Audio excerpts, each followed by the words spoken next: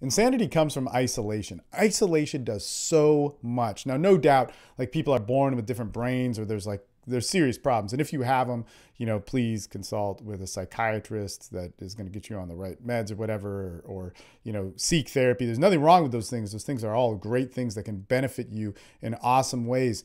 But man, nothing is like pouring gasoline on a fire like isolation. If you isolate yourself, man, you are putting yourself in the worst position to have the worst part of your mind, the worst part of your actions, the worst part of your lifestyle manifest into a reality that is just such a train wreck of life. And we were talking about this because one of the guys who's a part of our groups broke up with his girlfriend and some shit happened, man.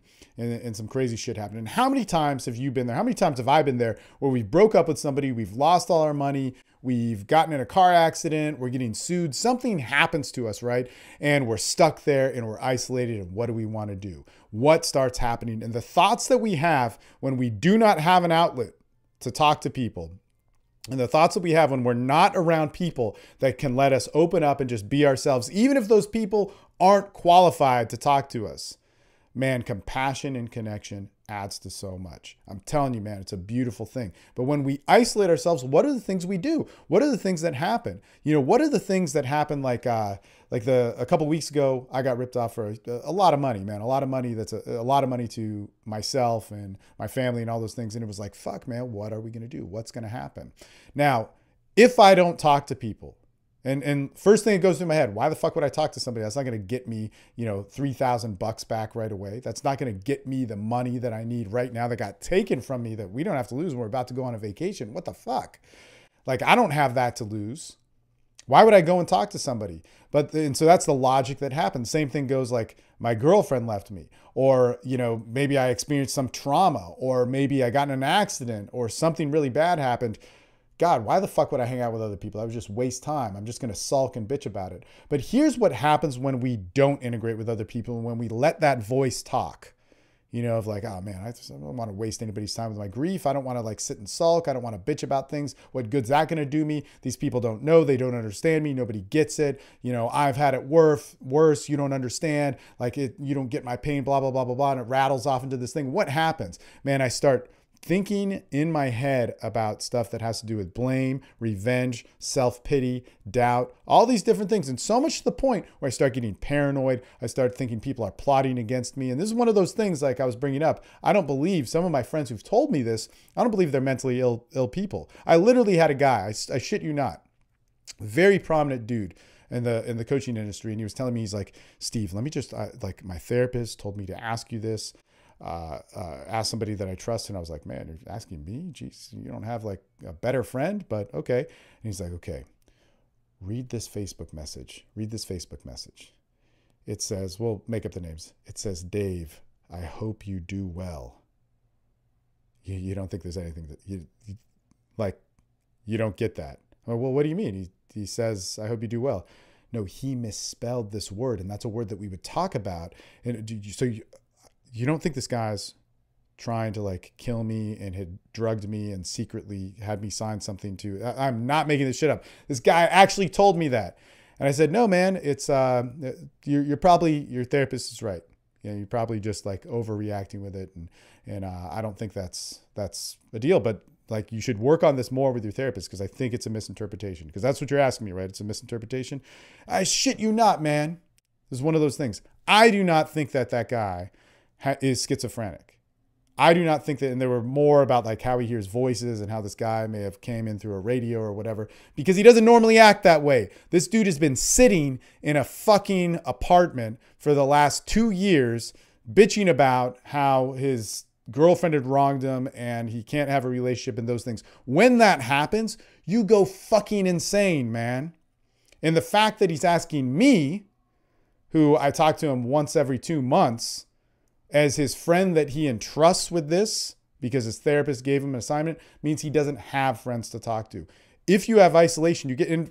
I'll even say this, maybe he is schizophrenic and I'm not a doctor or whatever, but I'm not even trying to say I am. What I'm saying is in his situation, you cannot assess his psychology in a proper way. He's too isolated. Same thing goes if somebody's doing speed or if somebody's doing cocaine or they're doing some other drug or they're pill fucked on something. man, you cannot see if they're borderline, bipolar. They could have those traits. They could absolutely have those traits, but you cannot distinguish the difference until they take those factors out of their life.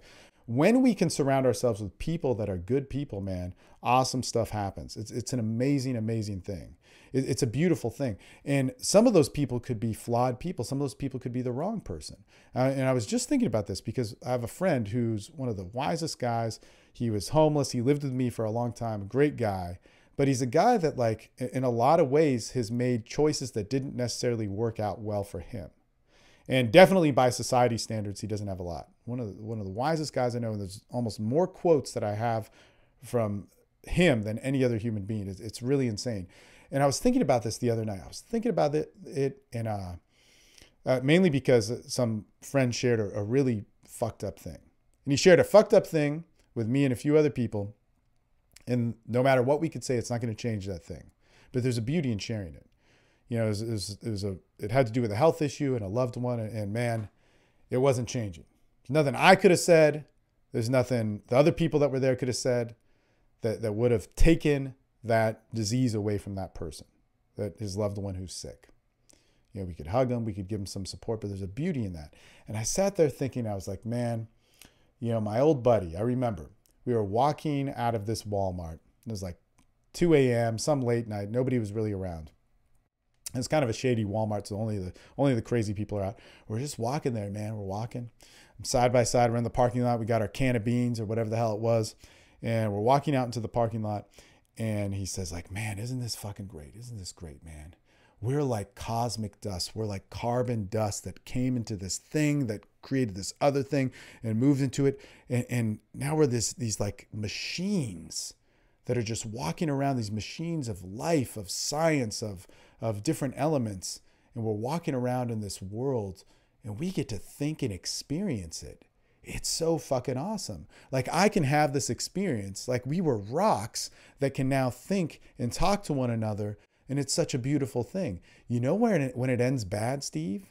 You know where we get it wrong? And I'm like, no, man, tell me. Because it was like all into this like hippie, you know, fucking acid trip talk. And he's like, you know where we get it wrong? Is when we think we can control all that. You know, and I think the lesson of the story is bad things happen in our life. You know, all sorts of different stuff happens in our life. But the beauty of it is that, fuck, man, when we can accept things, when we don't have to control them, when we can start going like, you know what, maybe my role, you know, in living a spiritual life where I'm calm in my mind and sound in my heart, and I can actually be a good person, is when I can walk through life and I don't have to own everything. And when I can walk through life, and even when bad stuff happens to me, I don't try and interpret it as the will of man or whatever. And sometimes I just have to feel bad. Sometimes it's like, you know what? I did get ripped off. Sometimes I did get burned. Sometimes my ex-girlfriend, you know, did fuck up my shit.